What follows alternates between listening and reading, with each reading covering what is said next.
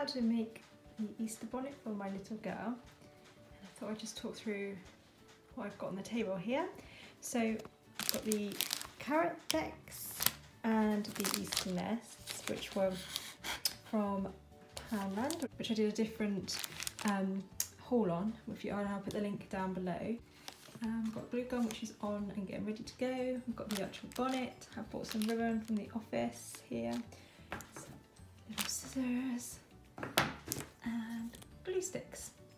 So what I thought I was going to do is I'm going to jazz this all up and then she can wear them. So I thought I'd do a really quick speed video of that happening. I really like the pink ribbon around the bonnet, however I wanted to jazz it up a bit and make it a bit bespoke, so I got some lovely blue ribbon from the office which I am going to attach all the way around on top of the pink ribbon using the hot glue gun.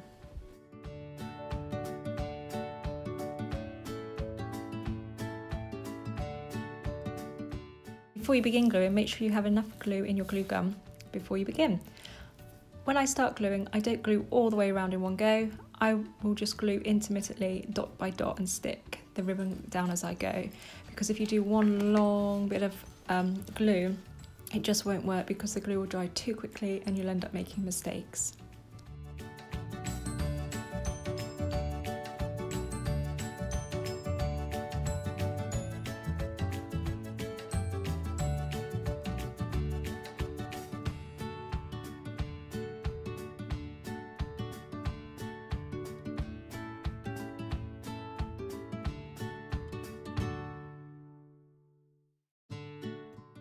A little tip is to glue with the hat sitting upright because it helps the ribbon to sit nicely and in a circular shape.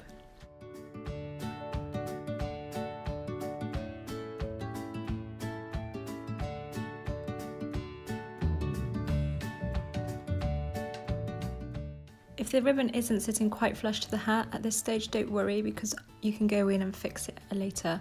Just worry about getting it on evenly.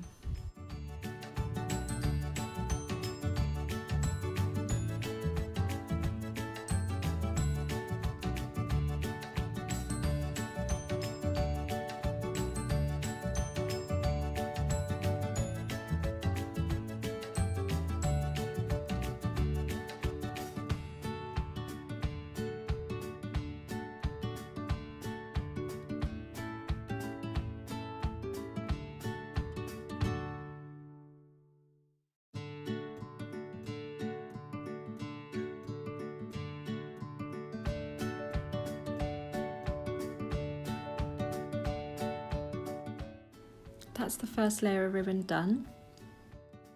At this point I decided to add the yellow ribbon on top of the thicker blue ribbon just to give it some depth and texture and also to make it more Eastery.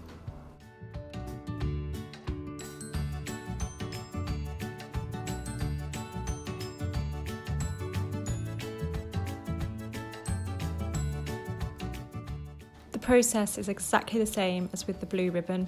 Just go around and do little dots of glue and stick intermittently, and don't go all the way around at once because you will ruin your lovely work.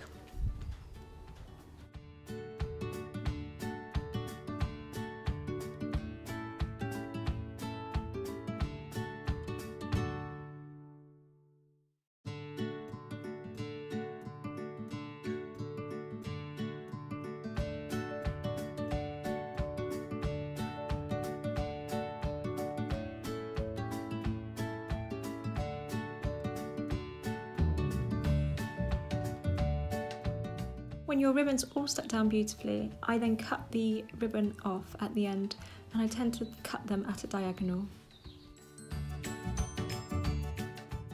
And that's the ribbon all done. Next step is to add all the Easter elements around the beautiful bonnet. Before I commit to gluing the elements onto the bonnet, I make sure I place them first to see where I like them and to make sure that I'm happy with the composition. To make sure that the Easter nests sit well on top of the bonnet and stay on, use a good amount of glue. Don't be scared to use a lot, but do be careful because the glue gun at this point will be getting hot and the bonnet has got holes in, so watch your fingers and make sure you don't burn them.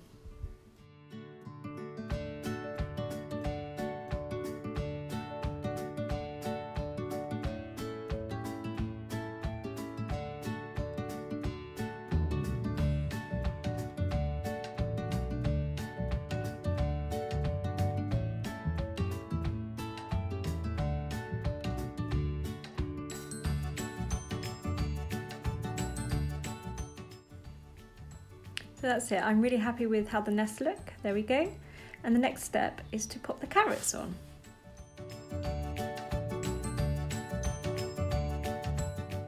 Like with the nests, I place them before gluing.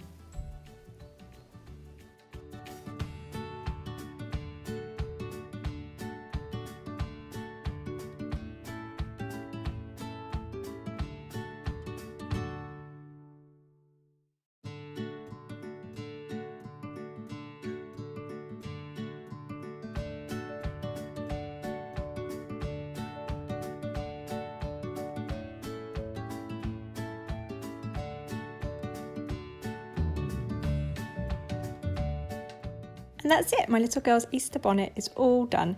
It only cost me, I think, £3 to make, and I'm really pleased with it. Thank you so much for watching. If you like what you see, please don't forget to subscribe. It'd be lovely to have you.